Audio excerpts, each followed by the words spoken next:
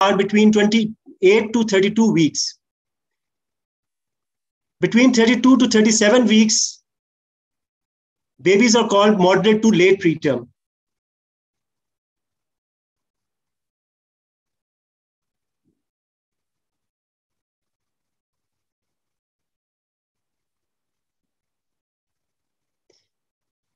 So preterm birth rates range from 5 to 18% across the world, with 11 countries with preterm birth rates of over 15% by rank, including Pakistan with preterm birth rate of 15.8.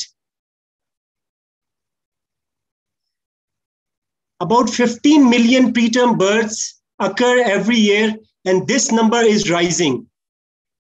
1.1 million babies die from preterm birth complications.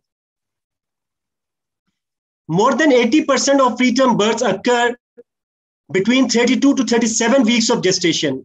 As you can see here, this light blue colors between 32 to 37 weeks, more than 80% of preterm births occur in this range, and it occurs in developed as well as in developing countries. And most importantly, most of these babies can be survived with simple, essential newborn care, including nutrition of preterm babies. And more than 75% of death of preterm births can be prevented without doing intensive care.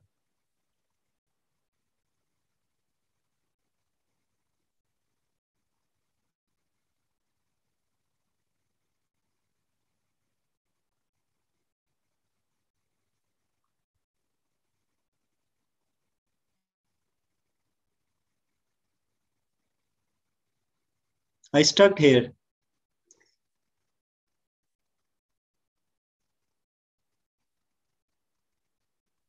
Sikandar, go back, exit from the slideshow and again start.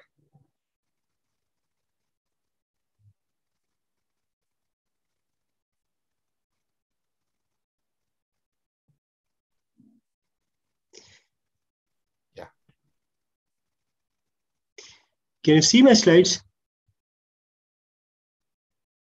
Yeah, it's visible now and it moving. So, okay. These preterm births during their early lives have to face many health challenges like respiratory distress syndrome, intracranial hemorrhage, necrotizing enterocolitis, retinopathy of prematurity, infections. And along with preterm birth, these health problems have impact on their later life. And their impact is on the neurological and neurodevelopmental impact. They have problems with cardiometabolic problems and mental health. As you can see here, the study have shown that the meta-analysis have shown that the extremely or very preterm children born in antenatal corticosteroid and surfactant era show large deficit in intelligence.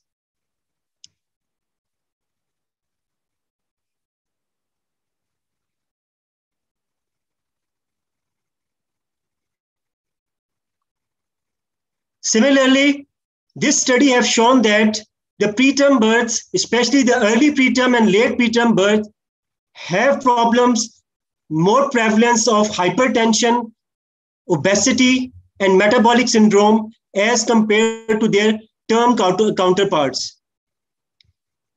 So what is the answer? Answer is the optimum nutritional management. And early aggressive nutritional support is associated with lower rates of death, short-term morbidities, improved growth, and neurodevelopmental outcomes. And the aim of nutritional management of preterm infant is to support a growth trajectory which mimics the fetal growth during the third trimester of gestation. And what happens in third trimester of gestation, the growth rate is the highest during that period, which is the weight gain of 15 to 20 grams per kg per day. There is increase in body weight of about 6-fold, body length of about 20 centimeters, and about 4-fold increase in brain growth between 24 to 40 weeks of gestation. So what is the importance of postnatal growth? As shown in this systemic review, there is consistent positive associations between postnatal weight or head growth and their neurocognitive outcomes.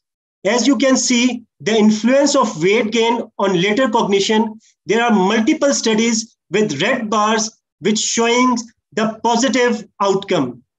Similarly, here in the influence of head circumference, these red bars shows positive outcome on later cognition. Serial growth monitoring allows early identification of growth faltering, and babies should be monitored daily for weight, weekly for head circumference and length. Now, how we should monitor the growth of our preterm? We can monitor our preterm with growth velocity and preterm growth charts. The weight growth velocity can be measured with grams per kg per day, grams per day, or by Z-score, while head circumference and length can be measured through centimeters per week and change in Z-score. Dennis Fenton, in a recent systemic review, have shown that for weight gain, grams per kg per day is most commonly used, while for head circumference and length, centimeters per week is the most commonly used parameter. Similarly, our preterms should be monitored in preterm growth charts. They include the UK WHO growth charts, Fenton growth charts, and recently introduced intergrowth 21st growth standards. The UK WHO growth charts and Fenton growth charts basically targets the intrauterine growth and the weight at birth, while intergrowth 21st growth charts focuses the preterm growth after postnatal period.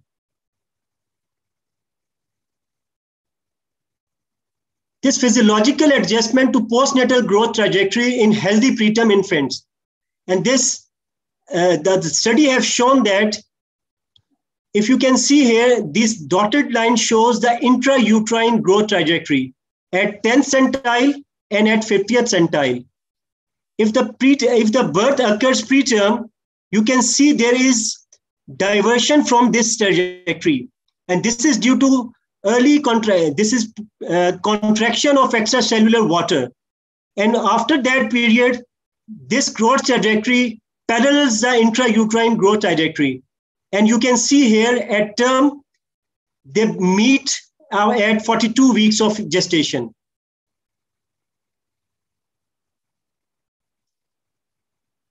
Our goals for growth velocity are weight gain at 15 to 20 grams per kg per day, increase in length of about 0.7 to 1 centimeters per week, and head circumference 0.7 to 1 centimeters per week. Dennis Fenton has shown in recent study the goals for growth monitoring of preterm infants that are support preterm infants to grow at rates and accrete nutrients similar to the fetus. Measure preterm infants for weight, head circumference, and length growth patterns, and aim for growth that is approximately parallel to growth chart curves. Increasing weight out of proportion to length does not confer any developmental benefits. And if an infant's growth pattern deviates importantly from the expected growth patterns, ensure nutrition is optimized and assessed for possible contributing factors.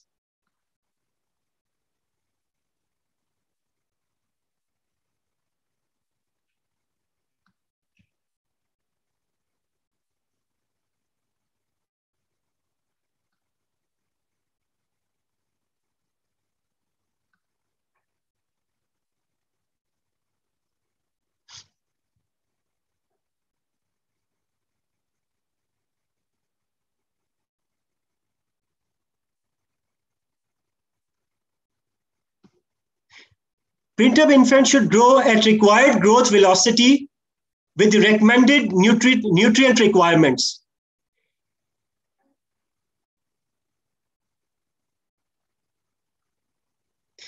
And what are the nutrient requirements for preterm infants? These are based on Aspegan recommendation for preterm nutrient requirements. Nutritional needs are defined as the amount and chemical form of a nutrient needed to support normal health, growth, and development without disturbing the metabolism of other nutrients. Meeting the nutritional needs of preterm infants represents a continuing challenge for neonatologists and the other related health professionals. To achieve optimal growth, adequate nutrition should be provided.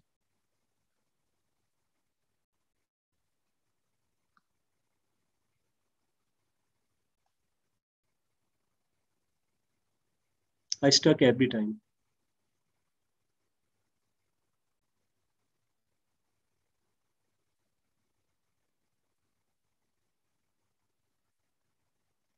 So energy requirement, the recommended energy intake should be between 110 to 135 kilocalories per kg per day.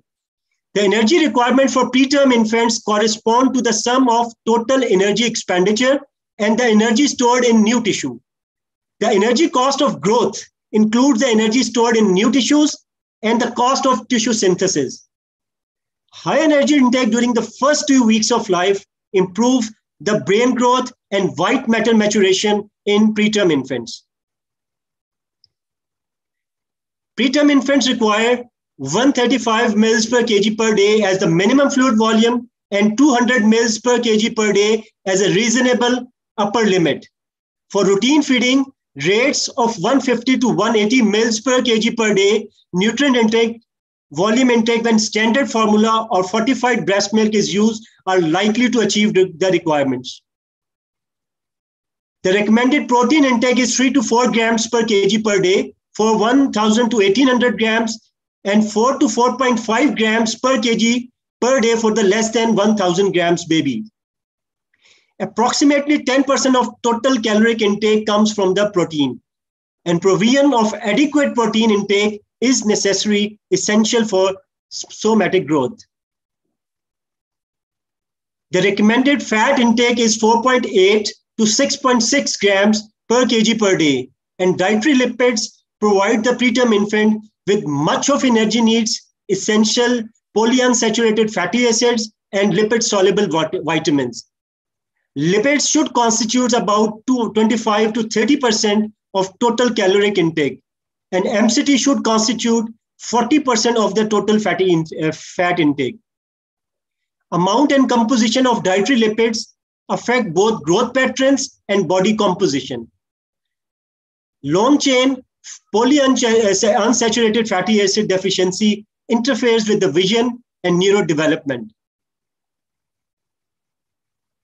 Recommended carbohydrate intake is 10.5 grams per 100 kilocalories to 12 grams per 100 kilocalories. And it's a major source of energy, and approximately 65% of total caloric intake comes from carbohydrates. And glucose is the principal circulating carbohydrates and the primary source for energy of the brain. Recommended calcium intake is 120 to 140 milligrams per kg per day. Adequate calcium retention ranging decreases the risk of fractures, diminishes the clinical symptoms of osteopenia, and ensures appropriate mineralization in very low birth weight infants. Recommended phosphorus intake is 65 to 90 milligrams per kg per day, and phosphorus absorption is efficient in infants fed human milk or formula milk with a calcium to phosphorus ratio of 1.5 to 2. The vitamin D recommended intake is 800 to 1000 international units. Vitamin D supports large number of physiological processes such as immunity, bone mineralization, and neuromuscular function, and it should be started from 2 to 3 weeks of life. The recommended vitamin A intake is 400 to 1000 micrograms per kg per day. If we talk about iron, it should be in a range of 2 to 3 milligrams per kg per day. as iron is essential for brain development and prevention of iron deficiency anemia. Evidence has shown an association between iron deficiency anemia and poor neurodevelopmental outcome in infants. Excessive iron supplementation of infants may lead to increased risk of infection, poor growth, and retinopathy of prematurity. And one must prevent not only the iron deficiency, but also the iron overload. If we talk about probiotics, scientific data have shown benefit for the use of probiotics. Double-strain Lactobacillus and Bifidobacterium has shown superiority against single-strain probiotics, and it is associated with decreased mortality, incidence of NEC, and sepsis. As shown in this study, a systemic review of randomized control trial done in low-income and medium-income countries, which have shown that the effect of probiotics on necrotizing enterocolitis and on time to full enteral feed that favors probiotic use against the favors no probiotic use.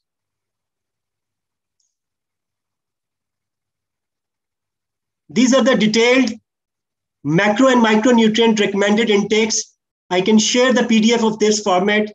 I have no time to describe these all details in this session. Now, from where we can get these nutrients, and these nutrient requirements can be met by following types of nutrition.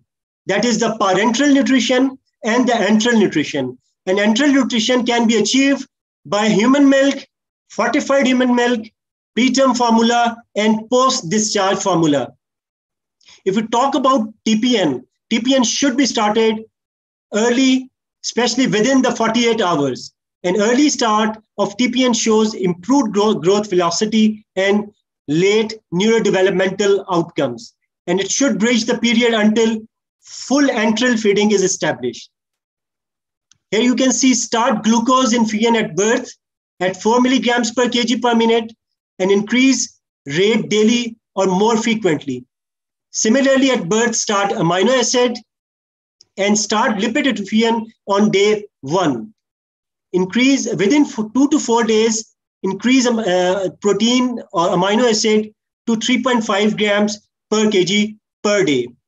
And our target caloric intake is 90 to 120 kilocalories per kg per day for optimal growth while patient is on TPN.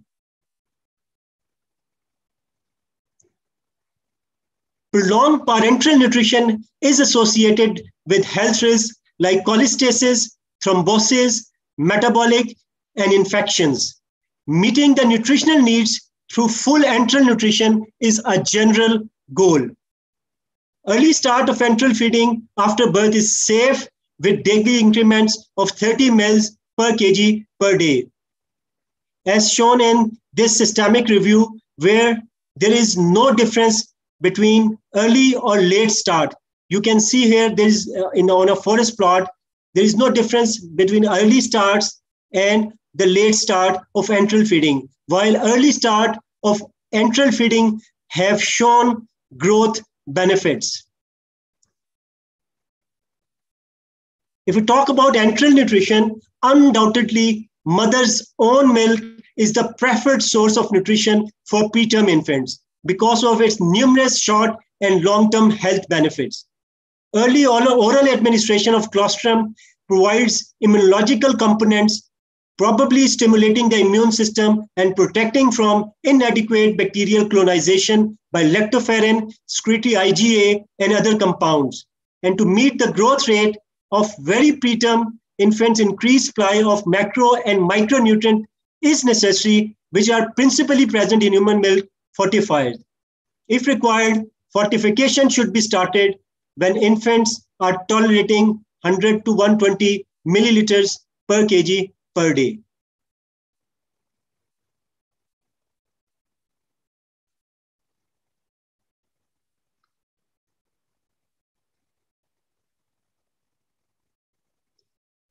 Preterm formula, which are specifically designed for preterm infants, is energy enriched to 80 kilocalories per 100 ml with protein content between 2 to 2.4 grams per deciliter. And it should only be used if human milk is not available.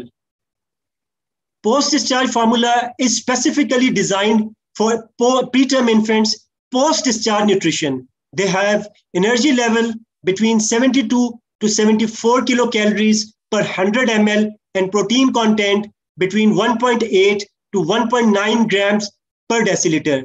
And it can be continued up to 3 to 6 months of life. These are the comparison of different types of enteral nutrition. If you look about the preterm human milk, it has more protein as compared to term human milk. But if we add human milk fortifier, the protein content can be increased up to 3 grams per 100 ml. Similarly, if you can see about the energy content, it is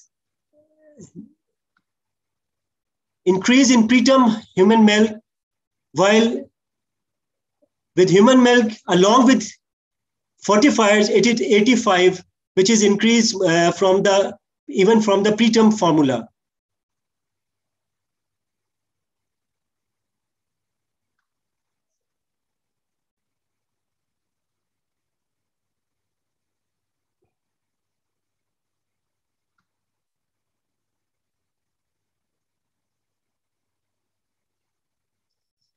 So what are the practical nutritional suggestions? We divide into 3 groups from less than 32 weeks until 32 to 34 weeks of age of gestation. Start initial parenteral nutrition with protein intake from 1.5 grams per kg per day during the first 24 hours and to 3.5 to 4 grams per kg per day thereafter. And with advancement of enteral nutrition, our first choice should be the human milk with fortification, while the second best alternative, if human milk is not available, is preterm formula. Total enteral and parenteral intake should aim at energy intake of 110 to 135 kilocalories per kg per day, while protein intake of 4 to 4.5 grams per kg per day with birth weight below 1000 gram, while 3.5 to 4 grams per kg per day for babies of for babies between 1000 to 800 grams. From second group, which starts from 32 to 34 weeks age to term age, nutritional decision making is guided by the infant's growth pattern. Energy intake may be lowered from 135 to around 115 kilocalories per kg per day, provided that growth velocity is 10 to 15 grams per kg per day. Beyond 32 to 34 weeks, a high caloric diet may lead to excessive fat mass gain, and switch to mainly protein-enriched diet might be necessary to ensure optimal lean mass relative to fat mass accretion. And high protein supplies resulting in a higher protein to energy ratio must be maintained to meet the requirements for linear growth and brain development. From term age to 6 months of age, maintain energy and protein intake at around 110 kilocalories per kg per day and around 3 grams per kg per day respectively. Preterm infants who are completely human milk fed and feeding on direct mothers, fortification is practically impossible. Closely monitor the infant's growth pattern during this period, and in preterm infants who are formula fed, the recommended protein and energy intakes can be covered by nutrient-enriched post-discharge formulas.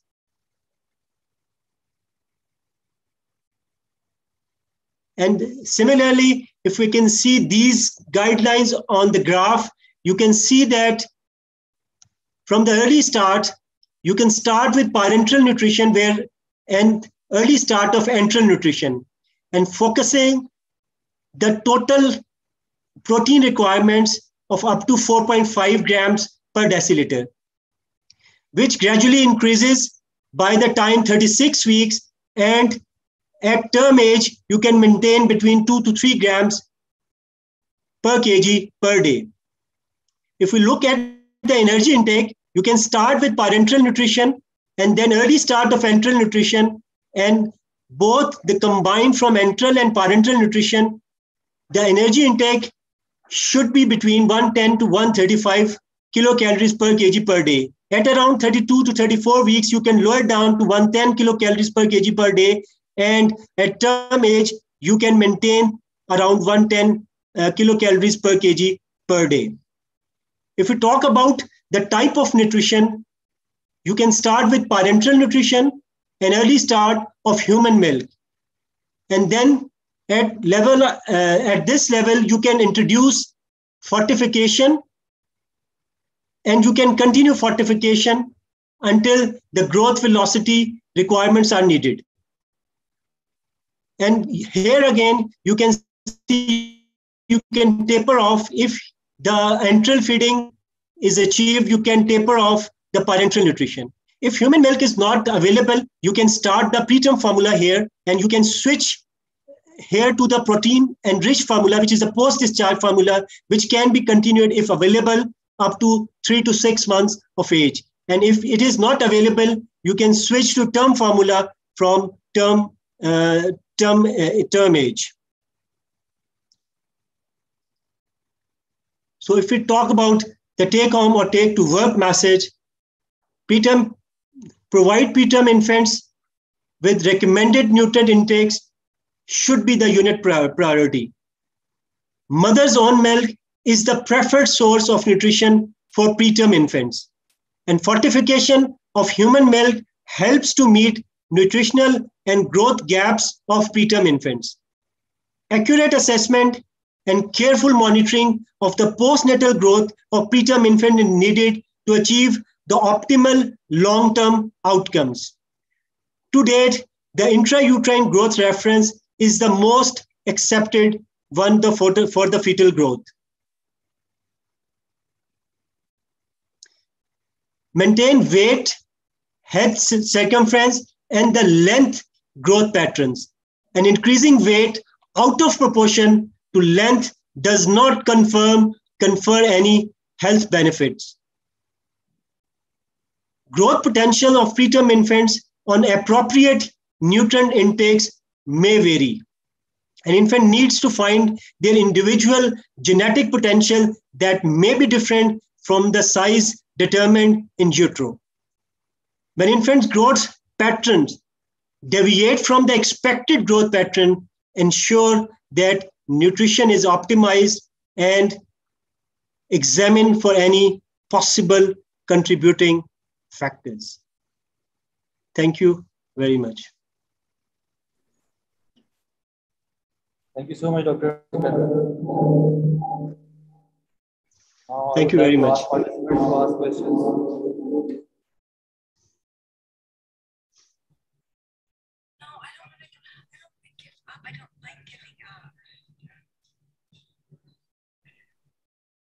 If there are any questions from participants, you can raise your hands. We have Professor Sajid Maqbool. Sir, can you add or comment on the preterm growth and nutrition kindly, please? Sure, sir. Sure. If the panelists have any comments, please, will be a great honor. I'm hoping to get the question first, but in any case, first of all, I think this, the last one and one, they've been both extremely useful. The thing here is the fact that nutrition has now gained its rightful place as one of the most important factors for these preterm babies. And initially, when we started with this, we weren't sure whether nutrition was as important, and that, of course, was many years ago. And it has its own benefits, not only for the body, physical growth, but also for mental growth and intellectual growth in the coming years. The tendency now is to not only feed them, but to try and feed them through the normal way, that is the gastrointestinal feeding, enteral feeding rather than parental. Of course, we have to resort to parental feeding when we have a situation where medical conditions and or surgical conditions of the baby prevent us from doing so. But there are many who will continue to feed by mouth, even with, for example, PDA or those who are, catheterized and whatnot. So it depends on your comfort level. So trophic feedings, of course, serve a useful purpose. And I think, discussed last time also that feeding either through the nasogastric tube or enteral feeding as such has a number of advantages. It not only primes the gastrointestinal tract, but it also helps in developing a number of hormones and enzymes that are present in the intestines, and increases, for example, lactase activity, which is a big problem in our countries. And there are other hormones in there also. And I think that there is evidence that this might even decrease the incidence of sepsis in preterm babies. Now, my thing is that my suggestion is that each unit where prematures are handled form a plan of their own, and guidelines are now available.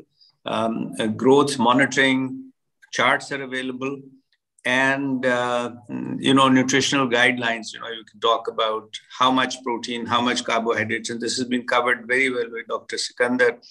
How much fat, those are the macronutrients, and then the micronutrients, they have been elaborated very well.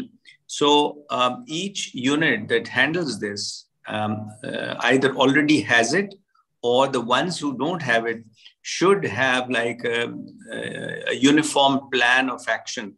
And not only we have, most units have it for prematures who get sick and how to handle it, but so many of them don't have a formal plan of nutrition of how to handle these babies. And perhaps in this day and age, it would be very sad if we ignored the importance of nutrition in this very, very important group. So I think with those, I would, these are just comments that I would add to the excellent presentation of Dr. Sikandar. And I'm then sure that there will be some questions in response to which Professor Irfan and Junaid will have points to discuss and have their input too. So I've given general comments, and I'll continue to be part of the discussion.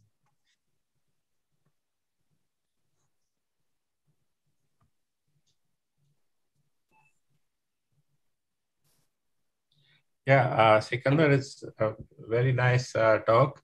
And of course, excellent wrap up by Dr. Sajid Maqbool. I have a comment. The probiotics, yes, this study was you showed that it helped, but still is not the recommended, especially in a baby's less than 1,000 grams. So we have to be very careful when we show these studies, because people are doing without the correct amount of the dose and the correct strains, because not all the strains, there are about 200 probiotics in the body. So we have to be very careful. Instead of doing artificially, we should recommend breastfeeding, the breastfeeding. So we will overcome on that. The other thing is about what is your, as Dr. Sajid Maqbool said, the next line of action.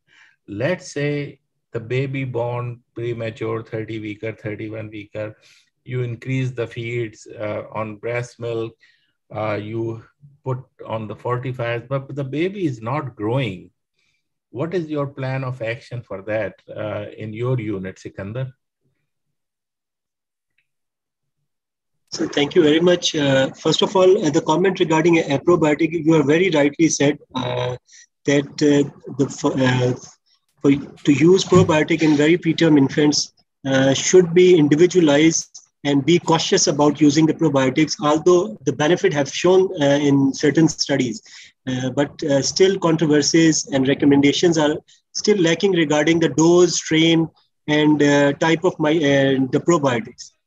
For your question regarding our unit policy regarding if the baby is not if the baby's growth faltering, again we have started the use of human milk fortifier in our unit, especially for babies who are not gaining their weight and other growth parameters. Similarly, we have focused on the kangaroo mother care. We have started in our NICU the kangaroo mother care, and we have recently published our study RCT for the use of kangaroo mother care in our preterm infant, and that has shown significant results. Because if we introduce kangaroo mother care in our unit, especially in our setup, that has increased the compliance of human milk. And then we have made a plan of it. First, we have made a plan to increase the volume of human milk up to 200 ml per kg per day to meet the growth requirements of the baby. I hope Professor Irfan can add in it.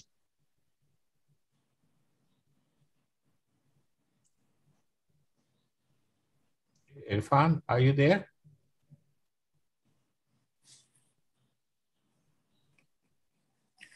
I think that also that when you have kangaroo care, it gives you an opportunity to, in our setups, especially in Pakistan, gives us an opportunity to interact with the mother and thereby indoctrinate her in general terms on good nutrition, and also to improve her nutrition and hydration, which is another benefit that, that kangaroo care provides, not only to the preterm infant. I think it also serves as a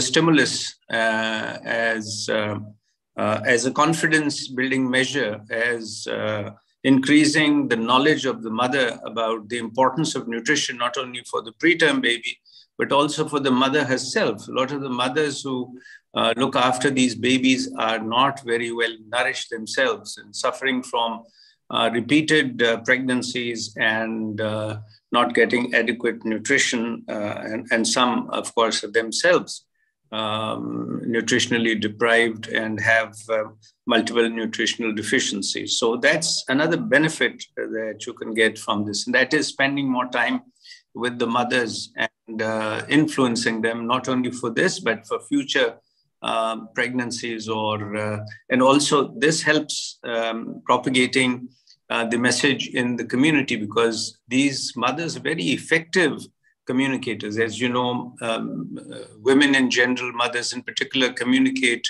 the messages much better in their families and in their communities.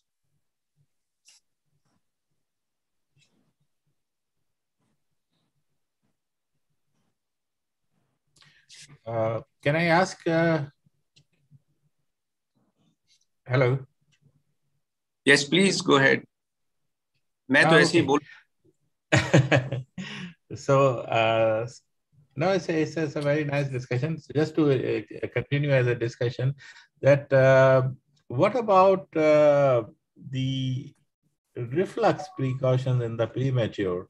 I know is although the one talking, but what is Sikandar? What you are doing if the overnight doctor stop the feed just because some regurgitation or some so-called, or the nurses are worried about?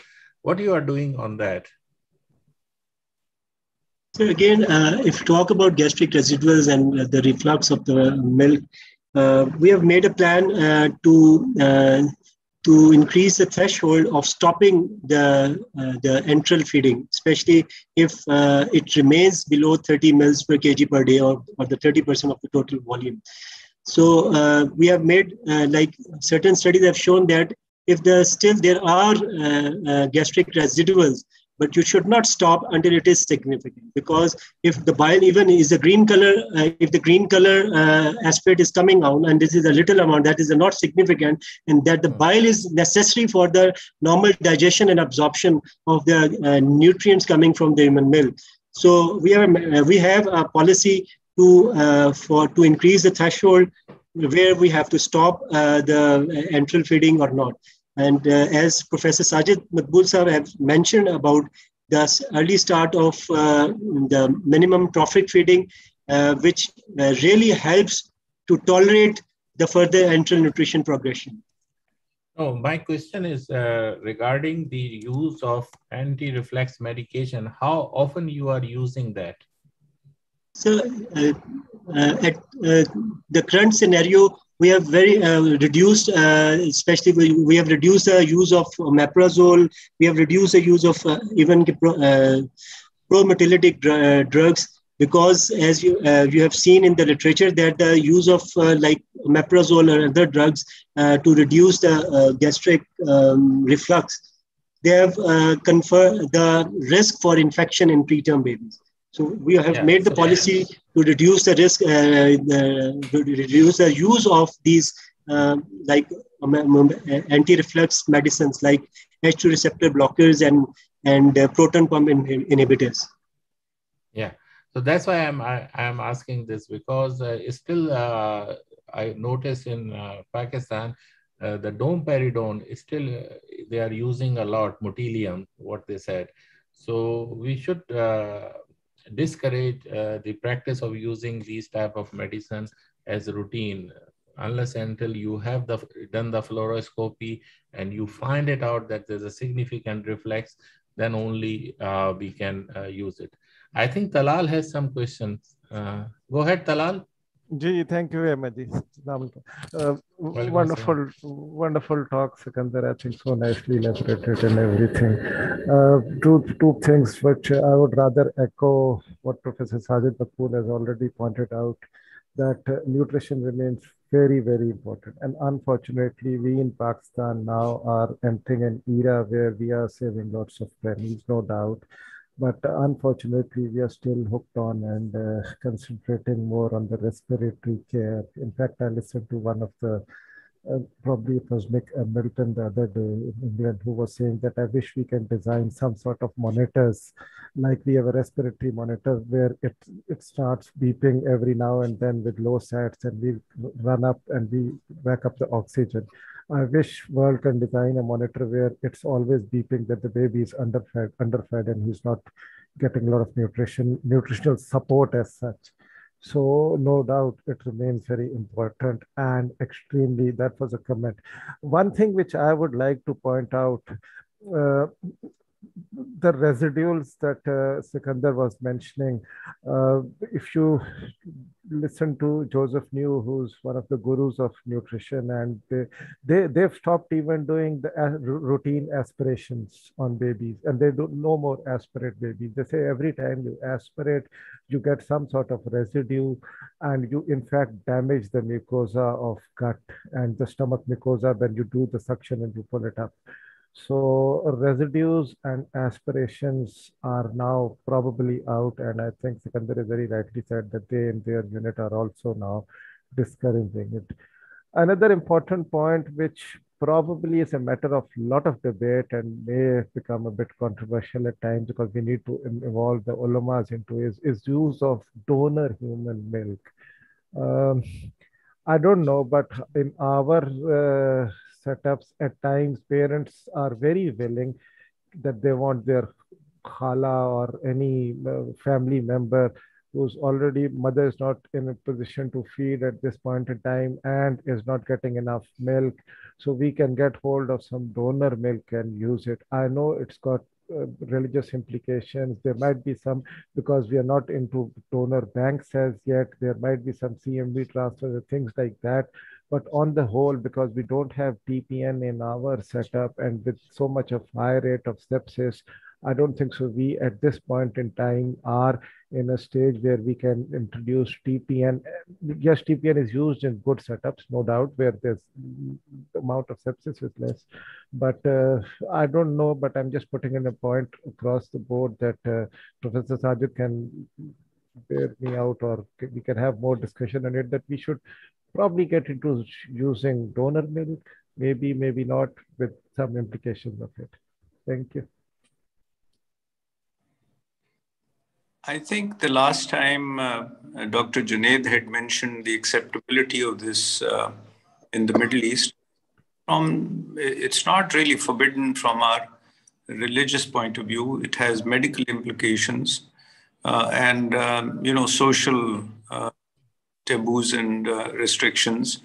Otherwise, I don't think there is, correct me if I'm wrong, I don't think there is a religious bar on, having a wet nurse or somebody from the family. Yeah.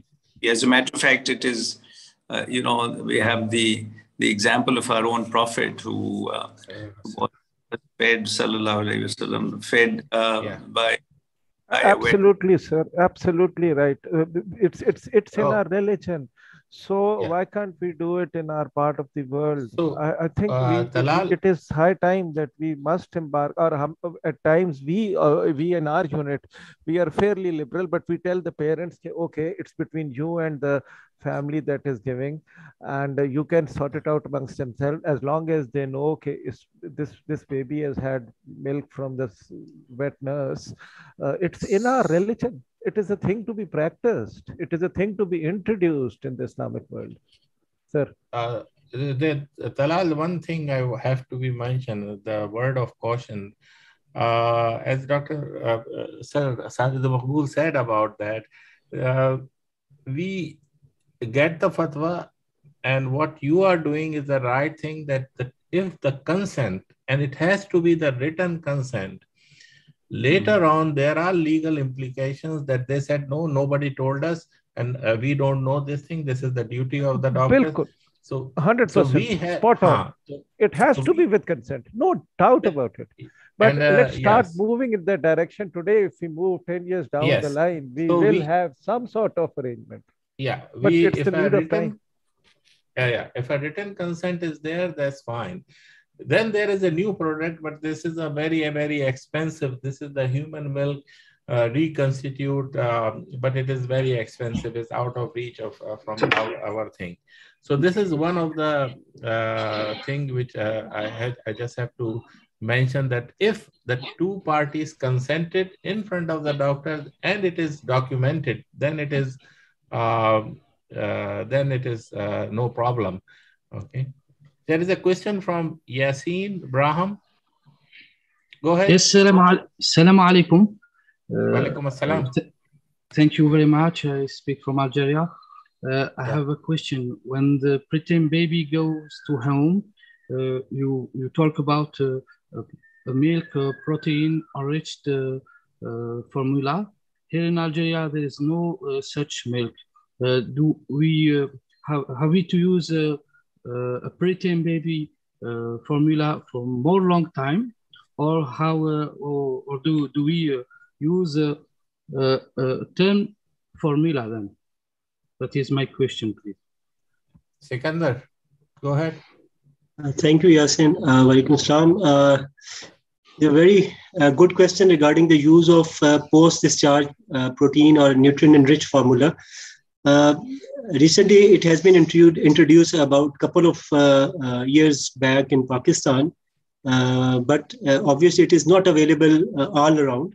WHO made the recommendation, if human milk is not present, you can start with preterm formula, but preterm formula should be used as in-house formula, and from the discharge onwards, you can use the term formula if the growth velocity and the growth parameters are meeting the requirements. Okay, maybe Sikandar, I might just add a little point, not about this, also of other ways of fortifying formulas. Maybe you can send this on the link.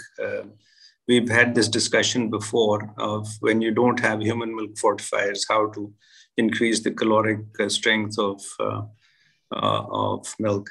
The practical point that I wanted to sort of emphasize was related to what has been raised as reasons for not feeding a baby. And this emanates mostly from the nurses or the junior officers, especially at night, so a little bit of residual. As Dalal has said, its residuals are not really considered important anymore.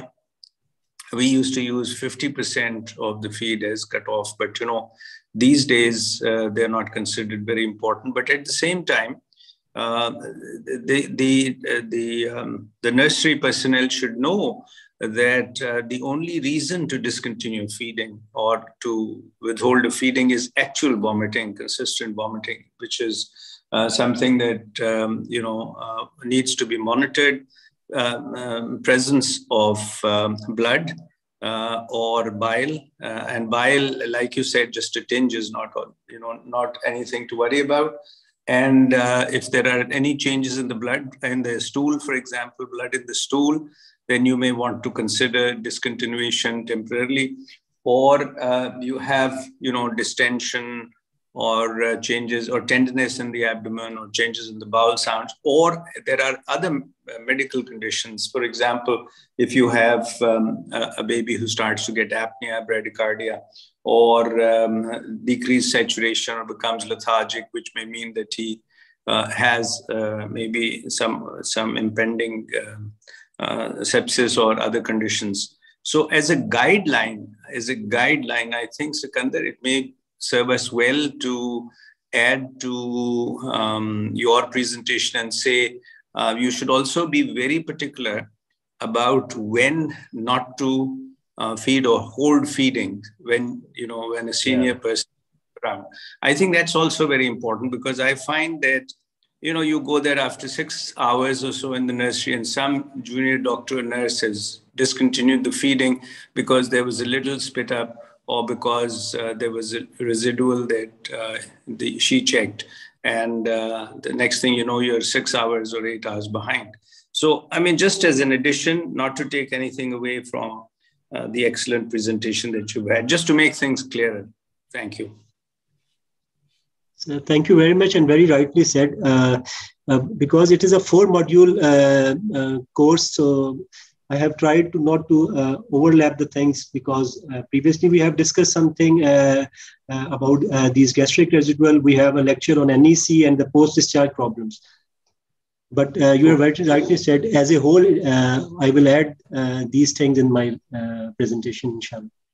Thank you. I think, this is very much very important. And in the NEC lecture, whoever giving, they should mention the myth and the controversies, myths and the realities of the feeding and not to feeding the babies, how fast you can go, how less you can go. So I think whoever, I don't know who is giving that talk in this module, me and Dr. Sajid Maqbool will be there, inshallah. So we will talk at that time. Okay, if you allow me, I have to be at another meeting. So thank you very much. Inshallah, I'll join the next one. Yes, sir. Thank you, sir. Almost 2 o'clock. I think these it's time. Yes. Zoom meetings. So for us, and back. But thank you so much, sir. Thank you for your contribution, sir. Thank you, sir. Faraz, anything? I'll ask other participants if they have questions. We can wrap up. So I guess there are no questions. Yeah. There is one hand raised by Dr. Bashir. Dr. Bashir, please unmute yourself. Assalamu alaikum. Sir, my question is to Sikandar Sahab. Sir, any commercially available T-pen solution for preterms? are the same we are using for the term infants or the pediatric age group? So actually, TPN are actually made available according to the certain like electrolytes, blood sugars requirements of the baby. It is individualized. It is not available as such. It has to be made according to the needs of the baby, according to the condition of the baby. And you have to consult the department, pharmacy department, who are actually making these TPNs. Okay. Yeah. And so second, can human milk fortifier can be mixed with the formula milk or not? And actually, human milk fortifier is for human milk. Okay. No, Bashir, the human milk fortifier is only for the human milk because of the contents of premature human milk is less than the requirement. So formula is already fortified. The preterm formula, the term formula is already fortified. So you don't have to add the thing. Now, the question what Yasin asked from Algeria, that if they don't have the post-discharge formula, then what they can do? There is two ways you can do. Either to continue the breast milk and with the feeding of the preterm formula, okay, in between. So 8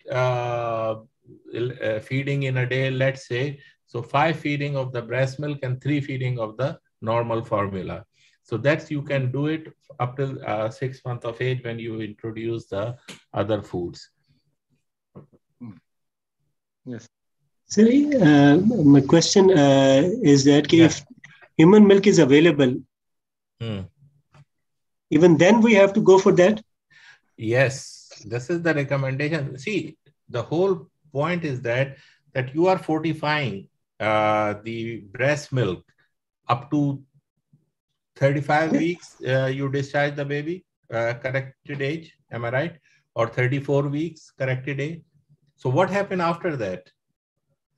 That's the amount of the micronutrients and the macronutrients and all those things is required by the thing. So that's why the American Academy is conservative. It's say up to 6 months. But if you see the European consensus and SPEGAN, they say up to 9 months. Okay. So it is better to continue, if the breast milk is available, to continue with in between 2 or 3 formula feeding. And of course, you have to follow the baby, the growth, the other thing. This is not only the weight and the length.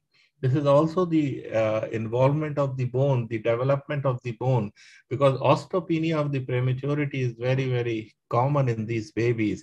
The calcium contents is very, very iffy in different breast milk. So that's how it is. And it's recommended to continue with this practice up to 6 months of age.